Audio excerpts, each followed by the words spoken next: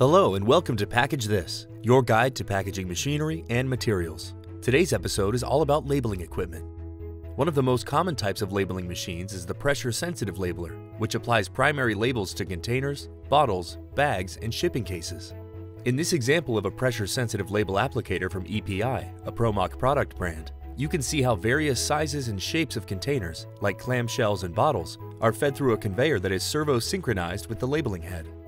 The peel blade removes the adhesive-backed label from the liner and applies it with pressure, ensuring it adheres to the item. M-Flex systems from EPI can handle a wide range of round and non-round products, even in harsh environments. Another popular option is the pressure-sensitive label printer applicator, also known as a print and apply system. These machines combine label printing and dispensing in one unit and are used in a wide range of applications, from barcode and shipping labels to warning labels. In this print and apply system from ID Technology, a Promoc product brand, shipping cases are conveyed through the labeling area, where one or two labels are printed and applied by a CarbonFlex carbon fiber servo applicator. The CarbonFlex system safely and accurately applies labels to cases or shrink-wrapped trays, even when product handling isn't perfect, making it ideal for real-world scenarios. Shrink sleeve and neck banders apply full-body labels or neck bands around the neck of containers to shrink film to conform snugly to the shape of the package. Here we see the LX150, a shrink sleeve label applicator from American Film and Machinery, designed for middle, full body, and cap applications at low to moderate production rates.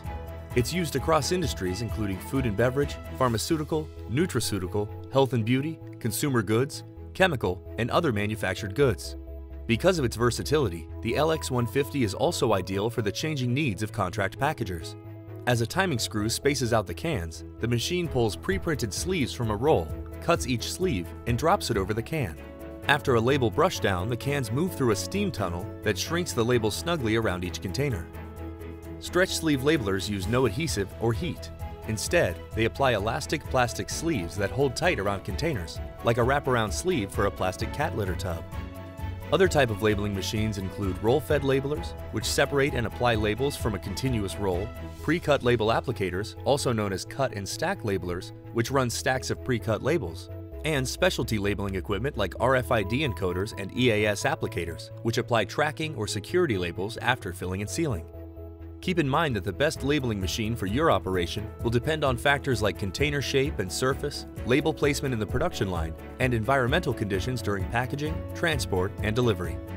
That's it for the episode on labeling. Thanks for watching. For more videos on packaging equipment and materials, subscribe to Packaging World's YouTube channel to catch the entire Package This series.